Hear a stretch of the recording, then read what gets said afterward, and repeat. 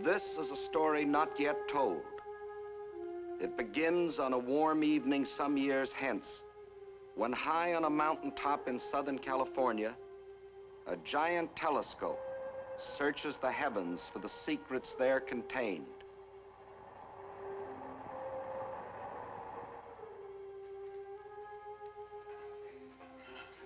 You can't see it with the naked eye, but the micrometer shows it clearly.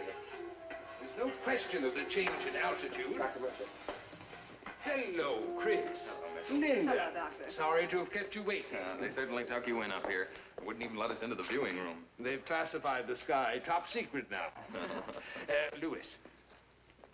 Ask Felder to develop these as quickly as possible. Yes, sir. Oh, Bolting. This is Chris Cronin, Mrs. Cronin, my assistant, Dr. Bolting. Hello. How do you do? How do you do? It's nice meeting you.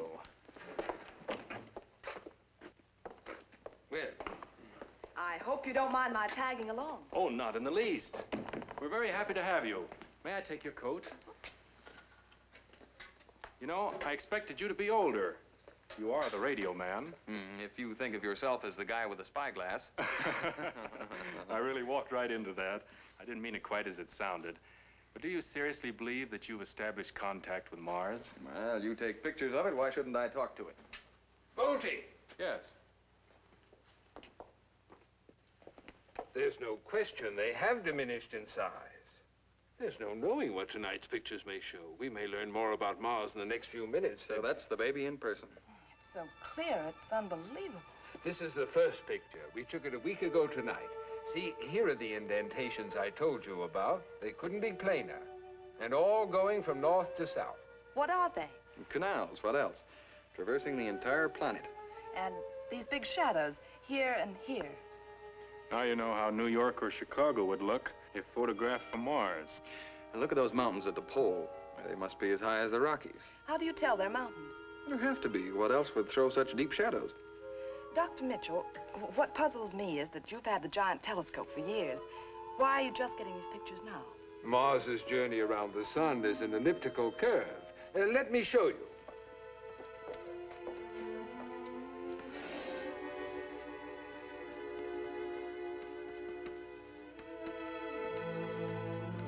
It's now at perihelion, about 35 million miles from Earth instead of the usual 63.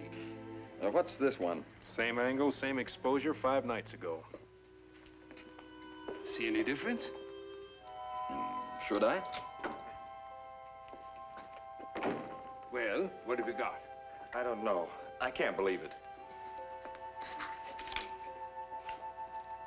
Well, The mountains are gone, and the poles are level. You can't wipe out mountains taller than the Rockies in the space of a week. Bolting. Look at the canals. They're different. Now they reflect light like mirrors. Water reflects light. Well, so does any other. Are you saying you think those pole formations are ice? And that in a week, these Martians have melted ice caps thousands of feet high and used the water to irrigate the planet? Isn't that what the picture says? But that's impossible.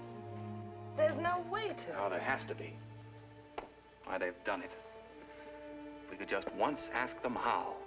I thought you'd already established contact. Oh, it's Mars I'm getting my signal from right enough, but how do I give that signal meaning? How do I find a means of communication? Come on, Lynn, let's get going. There's still time to send a signal. You're going to broadcast tonight? After seeing these, what do you think?